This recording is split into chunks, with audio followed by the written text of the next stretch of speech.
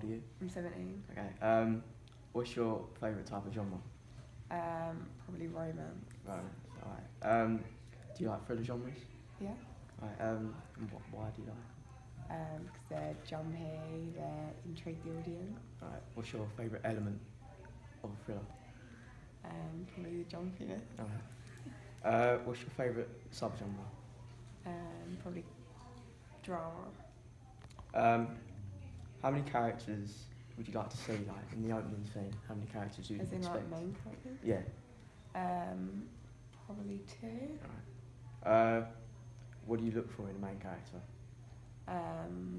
Probably the protagonist and the antagonist. Right. Michael. Yeah. When should a twist in the plot happen? Between the middle and end, so like pages. Right. And what do you expect in a thriller? Like jump scares. Already upset. Yes. Alright then. Cheers. Alright. So, how old are you? 17. Alright then. What is your favourite type of genre? Probably like a crime drama, Why is that? because my favourite films are in that genre.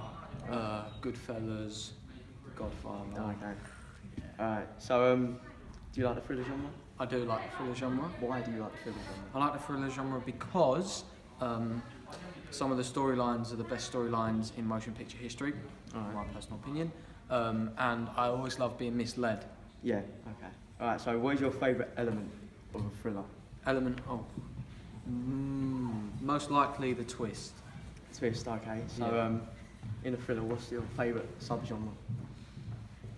Crimey, psychological, Right. but So, mostly crime. in the opening sequence, how many of the main characters do you think is the best in them? What, in the opening Yeah. sequence? In the opening sequence.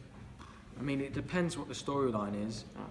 but if I was to give you an average, no more than 5, because it will overcomplicate things, depending on where the setting is. If it's like set in like a war scenario, then Yeah. you might have like 30, 40 soldiers, but like central The main- character, yeah. yeah, it's got to be a maximum 5. Alright.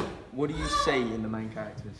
Seeing the main characters, you want to be a little bit riveted by them, Yeah. and you want to get to know more about them as the story develops. So they need that hook, whether it comes from the acting or just who they are as a Right. person. Okay. So, last question. When you think like the twist of the story, when should it be revealed? Towards the end. Towards the end of the Towards film, the yeah? end, yeah. Alright then. Thank you very much. Thank you. Alright, so, sir, how old are you? I'm 28 years of age, nearly 29. Okay. Alright, so what is your favourite genre?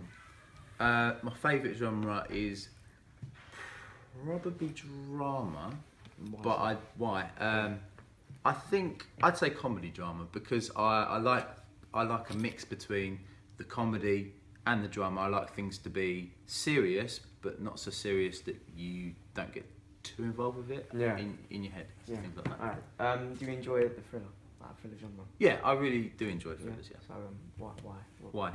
I think the reason I enjoy thrillers is because I like to get sucked into a story in which I'm not sure which road it's going to take next. I like things to lead me into suspense. So I want to be not shocked like a horror. I want to be drawn in and be told exactly what's going to happen to the characters, and then be pushed into a feeling where I'm like, I can't escape this. Yeah.